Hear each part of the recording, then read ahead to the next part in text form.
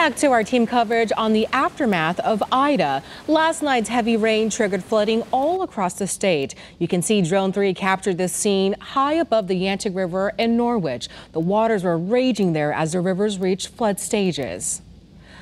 And streets all over Norwich were also flooded, and many businesses were inundated with rising waters. The owners of Riddy's Tire Service on Town Street say they tried to block the water from coming in with sandbags, but it was just too powerful. It went to a foot, and then where we're standing, it was a little over knee high, and then it depends on where you go, you'll get to your waist deep. Wow.